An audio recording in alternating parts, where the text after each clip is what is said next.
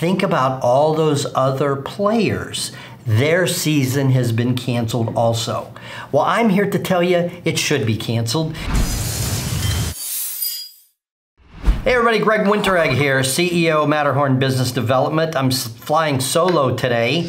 Welcome back to the channel. If you haven't subscribed yet, hit the subscribe button, hit the bell so you get notifications. We're doing 3 videos a week right now. So, you know, it's been said before that sports mimics life. I don't have anybody else in this with me. I have my own personal opinion about this. Maybe you agree, maybe you disagree. Send me a comment. This just broke this morning. St. Louis High School, it's called Cardinal Ritter, canceled the rest of the football season. Their team was 7-0. And basically what happened is in the championship game last year, for the state high school championship, running back Bill Jackson was ejected from the game. What that led to, per rules, was an automatic suspension of the first game of this season. He played, but he didn't play wearing his Bill Jackson number 4. He played wearing number 24, and his name was changed to Marvin Burks, and he was listed on the roster as a freshman. This is a cover-up of all cover-ups. So he plays, he rushed for 109 yards. He had a 56-yard touchdown. They won the game, and they have since won their next 6 games. But he has a tattoo that's a sleeve, and I don't have anything against that, but it gave him away. Because somebody saw Marvin Burks, number 24, and like, that's not Marvin Burks, that's Bill Jackson. And I want to acknowledge the school president, Tamiko Armstead. She fired the entire coaching staff and she canceled the rest of the season. And the athletic director, Preston Thomas, has made the decision to retire.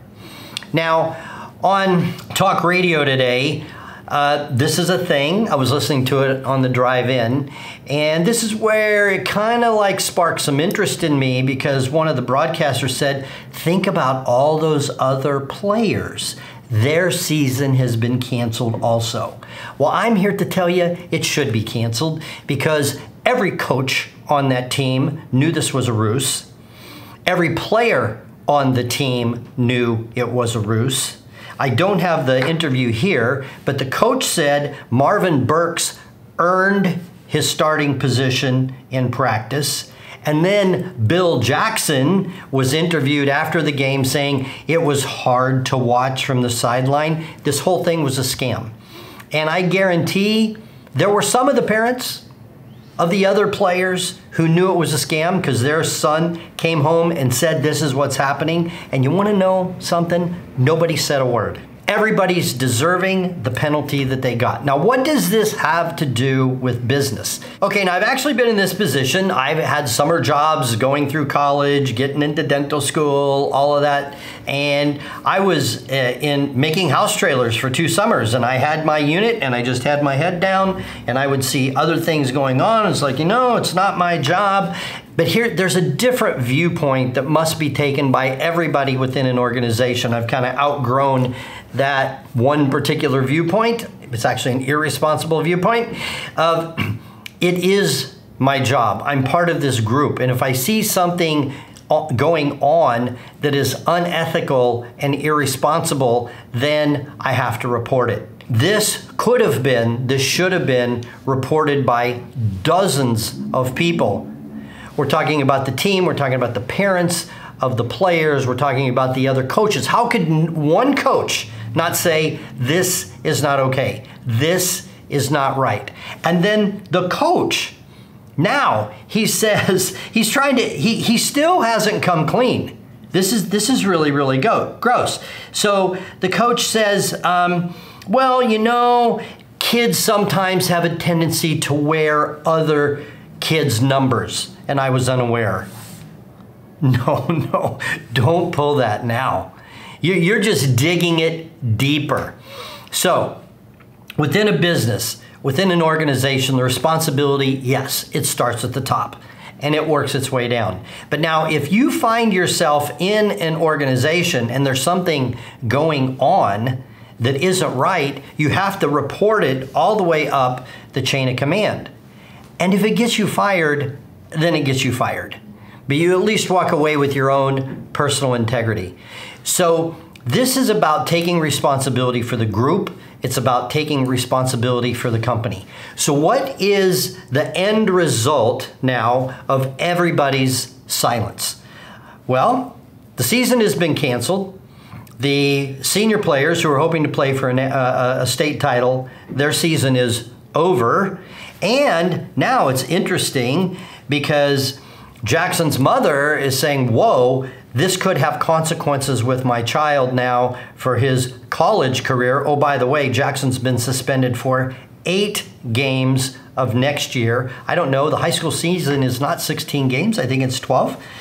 And so everybody has to take ownership of this. Everybody owns this. I admire the president of the school for walking in. Everybody's fired. The athletic director's gone.